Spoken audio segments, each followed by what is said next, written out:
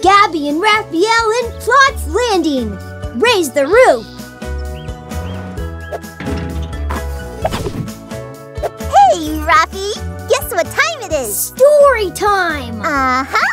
Let's slide into a story. Whoa! Plotz Landing! That's right. We're in Plotz Landing, the silliest town we know.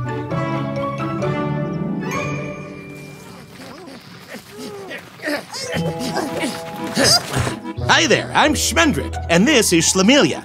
Have you come to help us build the new shul? We need to finish it before Shabbat. Shmendrik's almost right, but we're not building a shul. We're building a beit knesset.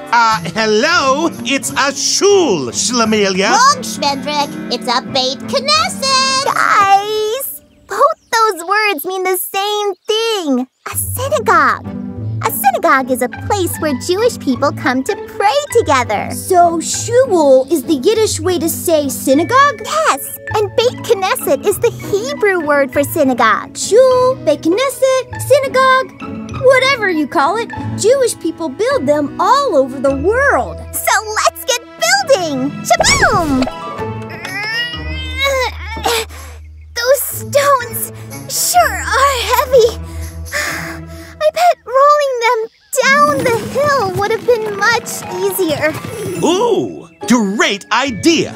Okay, let's redo this right. Wait! You already brought the stones down the mountain. Why are you taking them back up? To save time and effort. Like you said, it's much easier to roll the rocks down the hill. Talk about rock and roll. Got it. Oh no! The stones are rolling right at the shul! I mean the beit knesset! I mean the synagogue!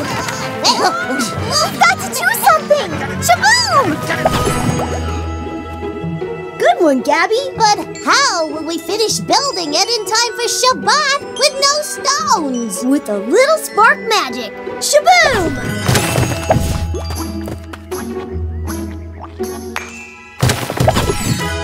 Hooray! The synagogue is finished! Yes, hooray! But so is the beit knesset and the shul.